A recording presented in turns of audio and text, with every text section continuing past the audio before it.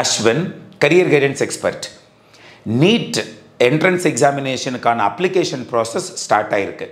இந்த சூழலில் நிறைய மாணவர்களுக்கும் பெற்றோர்களுக்கும் அப்ளை பண்ணுறதுக்கு என்னென்ன டாக்குமெண்ட்ஸ் வேணும், என்னென்ன டாக்குமெண்ட்ஸை அப்லோடு பண்ணணும். சில டாக்குமெண்ட்ஸ் ஒன்லி அந்த டாக்குமெண்ட்டை கையில் வச்சுக்கிட்டு என்ட்ரி மட்டும் போட்டால் போதுமானது கரெக்டாக, சில டாக்குமெண்ட்டை அப்லோடு பண்ண வேண்டியது இருக்குது. அப்போது எந்தெந்த டாக்குமெண்ட்லாம் ரெடியாக வச்சுக்கணும், எந்தெந்த டாக்குமெண்ட்லாம் கரெக்டாக அப்லோடு பண்ணணும். அதே போல் நிறைய கண்டினியூஸாக டவுட்ஸ் கேட்டுகிட்டே இருக்கிறாங்க. ஆதார் கார்டில் இனிஷியல் முன்னாடி இருக்குது, பின்னாடி இருக்குது, போடலாமா, 10th மார்க் ஷீட், இந்த மாதிரி எக்கச்சக்கமான டவுட்ஸை நம்முடைய மாணவர்களும் பெற்றோர்களும் கேட்டுகிட்டே இருந்தாங்க. ஸோ அதற்காக ஒரு சிம்பிளான ஒரு அப்ளிகேஷன் ப்ராசஸ் தான் இந்த நீட் அப்படிங்கிறத ரொம்ப டிடிஎஸ்ஸாக மாற்ற வேண்டாம், ரொம்ப சிம்பிள் தான் அப்படிங்கிற ஒரு கான்ஃபிடென்ஸை கொடுக்கறதுக்காக என்னென்ன டாக்குமெண்ட் வேணும், அது எப்படி நீங்கள் ரெடி ஆகணும் அப்படிங்கிறத பற்றின ஒரு குட்டியான ஒரு வீடியோ தான் இந்த வீடியோ. ஸோ இதில் மெயினாக நம்ம பார்க்க வேண்டியது என்ன அப்படின்னா, ஃபஸ்ட்டு இதற்கான அப்ளிகேஷன் வெப்சைட். அப்படின்னா போன வருஷத்து வரைக்கும் டிஃப்ரெண்ட்டாக இருந்தது.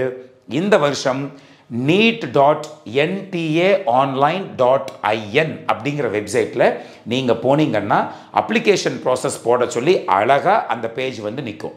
ரெண்டாவது, OBC NCL, EWS, scheduled caste, scheduled try போன்ற சர்டிஃபிகேட்ஸ் வந்து கையில் வச்சுக்கலாம், ஆனால் அதை அப்லோடு பண்ண தேவையில்லை. Only you need to select. அதில் கேட்குறாங்க, நீங்கள் ஜென்ரல் கேட்டகரியா, ஓபிசியா, இடபிள்யூஎஸ்ஸா, எஸ்சியா, எஸ்டியான்னு கேட்பாங்க. ஜஸ்ட் செலக்ட் பண்ணினா போதும். போன வருஷம் டாக்குமெண்ட்டை கொடு, சர்டிஃபிகேட்டை கொடுன்னு கேட்டாங்க. ஆனால் இந்த வருஷம் அதை கேட்கவே இல்லை. As like JEE. அப்போது நீங்கள் செலக்ட் பண்ணினா போதும். அப்போ எப்போ சார் இதை கேட்பாங்கன்னா, அட்மிஷன் ப்ராசஸ்க்கு ஆல் இண்டியா கோட்டாவுக்கு நீங்கள் அப்ளை பண்ணுறப்போ நீங்கள் ஓபிசி என்சிஎல்னு போட்டிருந்தீங்கன்னா உங்களிடம் இந்த ஓபிசி நான் கிரீமி லேயர் சர்டிஃபிகேட் உங்களிடம் கேட்கப்படும். வேறு எந்த இடத்துலையும் இந்த ஓபிசி நான் கிரீமி லேயர் அப்படிங்கிற சர்டிஃபிகேட் வந்து உங்களுக்கு உதவாது. பிசி, எம்பிசி, பிசி முஸ்லீம் இந்த 3 பேர் தான் சென்ட்ரல் கவர்மெண்ட்டுக்குன்னு போகிறப்போ ஓபிசி நான் கிரீமி லேயர். நான் எப்படி இருந்தாலும் ஆல் இண்டியா கோட்டாவுக்கு அப்ளை பண்ண போகிறது இல்லைன்னா நோ ப்ராப்ளம் அட்டால். ஈவன் நீங்கள் ஜென்ரல்னு போட்டு அங்கே அப்ளை பண்ணாலும் தமிழ்நாட்டுக்குள்ளே வர்றப்போ உங்களுக்கு ரிசர்வேஷன் ஆட்டோமேட்டிக்காக வந்துடும். ஏன்னா சென்ட்ரல் கவர்மெண்ட்டில் ஓபிசி நான் கிரீமி லேயருக்கு, இடபிள்யூஎஸ்க்கெல்லாம் வந்து பார்த்தீங்கன்னா அந்த வருமான உச்சவரம்பு அப்படின்னு ஒன்று இருக்கும். ஆனால் இங்கே பிசி, எம்பிசி, எஸ்சி, எஸ்டிக்கெல்லாம் எந்த ஒரு வருமான உச்சவரம்பெல்லாம் கிடையாது. பிசின்னு இருந்தாவே உங்களுக்கு ரிசர்வேஷன் தான். அப்போது தமிழ்நாட்டுக்கு அப்ளை பண்ணுறப்போ உங்களுக்கு நீட் ஸ்கோர் மட்டும் இருந்தால் போதுமானது. அங்கே போகிறப்ப தான் ஆல் இண்டியா கோட்டாக்கு போய் அதில் ஓபிசி நான் கிரீமி லேயரில் 27% ரிசர்வேஷனில் நம்ம ஊரில் இருந்து போகக்கூடிய 15% சீட்டுக்கான ஆல் இண்டியா கோட்டாவுக்கோ, நாட் ஓன்லி நம்ம ஊர்லேருந்து போகிறது, இந்தியா லெவலில் இருக்கக்கூடிய அத்தனை ஸ்டேட்டில் இருக்கக்கூடிய 15% சீட்டுக்கு நீங்கள் போட்டி போடுறீங்க அப்படின்னா மட்டும்தான் இந்த ஓபிசி நான் கிரீமி லேயர், இடபிள்யூஎஸ் இதெல்லாம் உங்களுக்கு உதவும். மற்றபடி எந்த ஒரு பிரச்சனையும் உங்களுக்கு கிடையாது. ஆல் இண்டியா கோட்டாவில் தான் டீம்டு யூனிவர்சிட்டியோட அட்மிஷன்ஸ் இருக்குது. ஆனாலும் டீம்டு யூனிவர்சிட்டி என்று வரும் பொழுது எல்லாமே ஜென்ரல் கேட்டகரி அப்படின்னு வச்சு தான் அங்கே ஆல் இண்டியா கோட்டாவில் சீட் அலோகேட் பண்ணுவாங்க. அப்போது நீங்கள் ஆல் இண்டியா கோட்டாவுக்கு அப்ளை பண்ண போகிறீங்க அப்படின்னா மட்டும்தான் இந்த ஓபிசி, இடபிள்யூஎஸ் இதெல்லாம் உங்களுக்கு யூஸ் ஆகும். மற்றபடி நீங்கள் ஆல் இண்டியா கோட்டாக்கு அப்ளை பண்ணலைன்னா நோ ப்ராப்ளம் அட்டால். இந்த இடத்துல பாருங்கள், செலக்ட் மட்டும் நீங்கள் பண்ணால் போதும். சார் அப்போ நாங்கள் ஜென்ரல்னு போட்டுக்கணுமானா இல்லை, நீங்கள் ஓபிசி நான் கிரீமி லேயர்னு போட்டுக்கோங்க. எப்போ அந்த சர்டிஃபிகேட்டை கொடுங்கன்னு கேட்பாங்கன்னா ஆல் இண்டியா கோட்டாவுக்கு நீங்கள் அப்ளை பண்ணுறப்ப தான் அந்த ஓபிசி நான் கிரீமி லேயர் சர்டிஃபிகேட்டை கொடுங்கன்னு கேட்பாங்க. ஓபிசி சர்டிஃபிகேட்டாக இருந்தாலும் சரி, இடபிள்யூஎஸ் சர்டிஃபிகேட்டாக இருந்தாலும் சரி, ஒரு ஃபினான்ஷியல் இயருக்கு மட்டும்தான் அது வேலிட் ஆகும். அப்போது மார்ச் 31, 2024 அன்று இன்றைக்கி வாங்கின சர்டிஃபிகேட்டாக இருந்தாலும் அடுத்த மாதம் முடிஞ்சு போயிடும். ஏப்ரல் 1ஆம் தேதி புதுசாக தான் நீங்கள் வாங்கணும். அப்படிங்கிறதுனால இப்போது ஓபிசி என்சிஎல்னு மட்டும் செலக்ட் பண்ணி வச்சுக்கோங்க. ஆல் இண்டியா கோட்டாவுக்கு அப்ளை பண்ணுற மாதிரி இருந்துன்னா அப்போ சர்டிஃபிகேட்டை வாங்கி நீங்கள் அங்கே கொடுத்துக்கலாம். அட்மிஷன் ப்ராசஸில் தெளிவாக புரிஞ்சிருக்குன்னு நான் நினைக்கிறேன். அடுத்து 3வது பாருங்கள், ஃபோட்டோ. அப்போ ஃபோட்டோவை பொறுத்த வரைக்கும் வந்து பார்த்திங்கன்னா 2 டைப் ஆஃப் ஃபோட்டோ அவங்க கேட்குறாங்க. ஒன்று பாஸ்போர்ட் சைஸ் ஃபோட்டோ, இன்னொன்று post card size photo. Passport size ஃபோட்டோவை 4 வருஷத்துக்கு முன்னாடி நான் எடுத்து வச்சுருந்தேன் சார்னா செல்லாது. எப்போ எடுக்க சொல்கிறாங்க? 1/1/2024 அப்புறம் எடுத்துருக்கணும். அது மட்டும் இல்லாமல் இப்போ என்ன சொல்கிறாங்கன்னா, ஃபோட்டோவுக்கு கீழே உங்களோட நேமு, எந்த டேட்டில் இந்த ஃபோட்டோ எடுக்கப்பட்டது அப்படிங்கிற அந்த டேட்டையும் போட்டு தான் நீங்கள் ஃபோட்டோவை ஸ்கேன் பண்ணி அப்லோடு பண்ணணும்னு சொல்கிறாங்க. அப்போது அதுவும் ஃபோட்டோ வந்து ஒயிட் பேக்ரவுண்ட் இருக்கிறது ரொம்ப ரொம்ப முக்கியம் அப்படிங்கிறதையும் சொல்லியிருக்கிறாங்க. அப்போ நீங்கள் ஃபோட்டோ போய் இப்போ ரீசெண்டாக எடுக்கிறப்போ எடுத்துட்டு உங்களோட நேம், அதே போல் என்னைக்கு அந்த ஃபோட்டோவை எடுத்தீங்களோ அந்த டேட்டையும் போட்டு அதுக்கப்புறம் அந்த சாஃப்ட் காப்பியை வாங்கி நீங்கள் அப்லோடு பண்ணணும். இங்கே பாருங்கள், அப்லோடு பண்ணுறப்போ 10லிருந்து 200 கேபிக்குள் இருக்கணும். அதுக்கு மேலே இருந்துன்னா ஃபோட்டோ சைஸ் எக்ஸீடன்னு வரும். நீங்கள் அதை வந்து மினிமைஸ் பண்ணி அந்த அப்லோடு பண்ண வேண்டியது இருக்கும் அந்த ஃபோட்டோஸை, ரைட்? ஸோ இதுதான் passport size photo, post card size photo. So இது ரெண்டையும் நீங்கள் போய் சார் போஸ்ட் கார்டுன்னு என்ன சார், அந்த பிரச்சனைலாம் உங்களுக்கு வேண்டாம். நீங்கள் நேராக நீங்கள் இதுக்கு ஸ்டுடியோவுக்கு போனீங்கன்னா நீங்கள் சொன்னால் போதும், பாஸ்போர்ட் சைஸ் ஃபோட்டோவும் போஸ்ட் கார்டு சைஸ் ஃபோட்டோவும் எனக்கு கொடுங்கன்னு சொன்னீங்கன்னா நீட்டாக அவங்களே கொடுப்பாங்க. ரெண்டுலேயும் உங்கள் நேமு, எந்த டேட்டில் இந்த ஃபோட்டோ எடுக்கப்பட்டதுங்கிறத ஸ்கேன் பண்ணி அல்லது அந்த சாஃப்ட் காப்பி வாங்கி நீங்கள் அப்லோடு பண்ணணும். ஸ்பெக்டக்கல்ஸ், யாராச்சும் கண்ணாடி போட்டிருந்தீங்கன்னா, சில பேர் ஸ்டைலுக்கெல்லாம் கண்ணாடி போட்டிருப்பாங்க. ஸ்டைலுக்கு கண்ணாடி போட்டிருந்தீங்கன்னா நீங்கள் தொட்டு கண்ணாடியை போட்டிருந்தால் மட்டும்தான் கண்ணாடியை போட்டுக்கிட்டு நீங்கள் ஃபோட்டோ எடுக்கணும். இல்லை சார், நான் வந்து சும்மா ஸ்டைலுக்காக போட்டிருக்கிறேன், ஸ்டுடியோவுக்கு போனேன், அதை போட்டால் ஸ்டைலாக இருக்கிற மாதிரி இருந்தது, நான் போட்டுட்டு எடுத்தேன்னு சொன்னால் நீங்கள் பரிச்சை காலக்குள்ள உங்களை விட மாட்டாங்க. நீங்கள் கண்ணாடி போட்டுட்டு போகலைன்னா அவ்வளோதான். ஸோ ஸ்பெக்டக்கல்ஸை கண்டினியூஸாக நீங்கள் வியர் பண்ணுற மாதிரி இருந்தால் மட்டும் நீங்கள் ஸ்பெக்டக்கல்ஸையும் போட்டுட்டு நீங்கள் கட்டாயமாக ஃபோட்டோ எடுத்து நீங்கள் அப்லோடு பண்ணணும். ஸோ இது உங்களுக்கு தெளிவாக தெரிஞ்சிருக்குன்னு நினைக்கிறேன். அப்போது கேஸ்ட் சர்டிஃபிகேட்டை அப்லோடிங் பண்ண வேண்டியதில்லை, செலக்ட் மட்டும் பண்ணுனா போதும். அந்த ஆப்ஷனை கேட்குறப்போ ஃபோட்டோ அப்படிங்கிறது கட்டாயமாக நீங்கள் அப்லோடு பண்ணணும். அடுத்து பாருங்கள், 4வது ஃபுல் சிக்னேச்சர். கேபிட்டல் லெட்டரில் சில பேர் அப்படியே பேர் எழுதி அப்படியே ஸ்கேன் பண்ணி அப்லோடு பண்ணுறாங்க. தெளிவாக கொடுத்துருக்குறாங்க கேபிட்டல் லெட்டரில் நேம் எழுதக்கூடாதுன்னு. இது வந்து சிக்னேச்சர், ஒட்டு எழுத்தில் அப்படியே எழுதணும், அல்லது அட்லீஸ்ட் ஸ்மால் லெட்டரில் நீங்கள் பேரை வந்து எழுதிக்கலாம். So that no problem at all.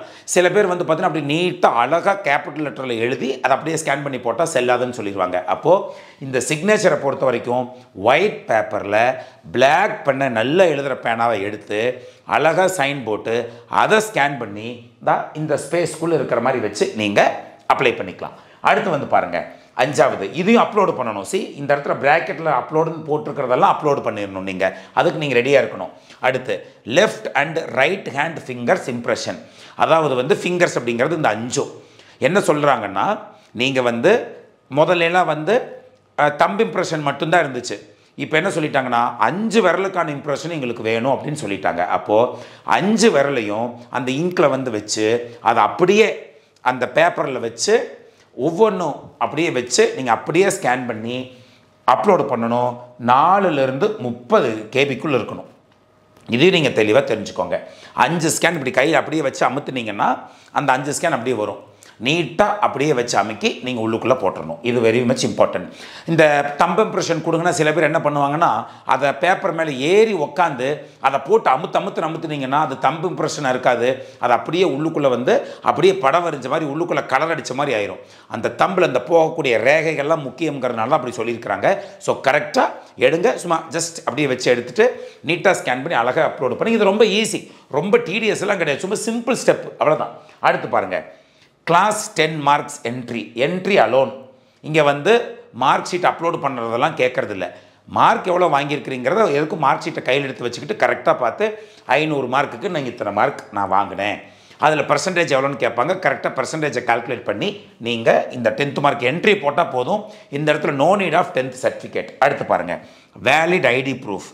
Valid ID ப்ரூஃப்னா Aadhaar, voter ID, bank பாஸ்புக்கில். இது எனக்கு தனியாக பேங்க் பாஸ்புக் இல்லைன்னா உங்கள் அப்பா கூட சேர்ந்து ஜாயிண்ட் அக்கௌண்ட் ஓப்பன் பண்ணி கூட you can get the passbook. Okay, so அந்த மாதிரி பாஸ்புக் வச்சுட்டு நீங்கள் ஒர்க் பண்ணலாம். இதில் வந்து பார்த்தீங்கன்னா என்ன கேட்குறாங்கன்னா, நீங்கள் எந்த ஐடியை சூஸ் பண்ணுறீங்களோ அந்த ஐடியோட நம்பரை தான் கேட்குறாங்க. ஃபார் எக்ஸாம்பிள் இப்போ பேன் கார்டு அப்படின்னு வச்சுக்கோங்க, அந்த பேன் கார்டு இருக்கக்கூடிய 9 நம்பரில் இருக்கக்கூடிய அந்த பேன் கார்டு நம்பர் என்னவோ அதை மட்டும் நீங்கள் என்ட்ரி கொடுத்தா போதுமானது. ஸோ வேலிட் ஐடி ப்ரூஃபில் வந்து அப்லோடிங் கேட்கல, no need of any uploading, only enter the ID number, that's it. Okay, while it asks. அடுத்து 8வது கொஸ்டின் பேப்பர். எந்த மொழியில் வேணும்னு கேட்குறாங்க. நீங்கள் மொழியை சூஸ் பண்ணுறப்போ நம்ம தமிழ்நாடு அல்லவா, நீங்கள் தமிழில் எனக்கு கொஸ்டின் பேப்பர் வேணும்னு கேட்டாலும் உங்களுக்கு நான் ஆல்ரெடி சொல்லியிருக்கேன், இது மிகப்பெரிய ஒரு ஸ்ட்ராட்டஜி. தமிழ்னு நீங்கள் போட்டிங்கன்னா இங்கிலீஷ்லேயும் அந்த கொஸ்டின் இருக்கும், அதே கொஸ்டின் தமிழ்லேயும் இருக்கும். நிறைய பேர் ஒருவேளை இங்கிலீஷில் படித்து பார்க்குறப்ப உங்களுக்கு புரியலன்னா தமிழில் சில வார்த்தைகள் உங்களுக்கு கரெக்டாக பொருந்தி போகும். ஈஸியாக வந்து அந்த ஆன்சர் நீங்கள் கண்டுபிடிச்சிட முடியும். அப்படிங்கிற பட்சத்தில் தமிழ்நாட்டு மாணவர்கள் எல்லாமே, தமிழ் பேச தெரிந்த மாணவர்கள் எல்லாமே தமிழ் அப்படிங்கிற அந்த கொஸ்டின் பேப்பரை சூஸ் பண்ணால் உங்களுக்கு கொஸ்டின் பேப்பர் இங்கிலீஷ்லேயும் இருக்கும், அதே கொஸ்டின் அப்படி கீழே தமிழ்லேயும் கொடுத்துருப்பாங்க. அதனால டபுள் ஆப்பர்ச்சுனிட்டி உங்களுக்கு இருக்கும். இதை நீங்கள் கரெக்டாக யூஸ் பண்ணிக்கலாம். நிறைய பேர் பயப்படுறாங்க, சார் நாங்கள் இங்கிலீஷ் மீடியத்தில் படிச்சுட்டு தமிழ்னு போடலாமான்னு. தாராளமாக போடலாம். உங்களுக்கு எந்த கொஸ்டின் பேப்பரில் எழுதுறதுக்கு உங்களுக்கு ஈஸியாக இருக்குமோ அதை நீங்கள் தாராளமாக சூஸ் பண்ணலாம். இங்கிலீஷ் மீடியத்தில் படித்தா தமிழ்னு போடக்கூடாதுனோ அல்லது தமிழ் மீடியத்தில் படித்தா இங்கிலீஷ்னு செலக்ட் பண்ணக்கூடாதுன்னு எந்த ரூலும் கிடையாது. ஸோ நம்ம தமிழ்நாட்டு மாணவர்கள், தமிழ் பேச தெரிந்த மாணவர்கள், படிக்க தெரிந்த மாணவர்கள் தமிழ் என்று போட்டால் don't worry, you will be having question English and as well as Tamil ரெண்டுலேயும் இருக்கும். ரைட்? ஸோ அதனால் தமிழ்னு சூஸ் பண்ணுறது புத்திசாலித்தனமான முடிவு என்று நான் நினைக்கிறேன். அடுத்து 12th marks. 12th mark entry பண்ணுறப்போ கோடு 1 அப்படிங்கிறது அப்பியரிங். இந்த வருஷம் யாரெல்லாம் அப்பியர் ஆகுறீங்களோ அப்பியரிங் அப்படின்னு போட்டால் உங்கள் மார்க்கெல்லாம் கொடுங்கன்னு கேட்காது, என்ட்ரி காமிக்காது.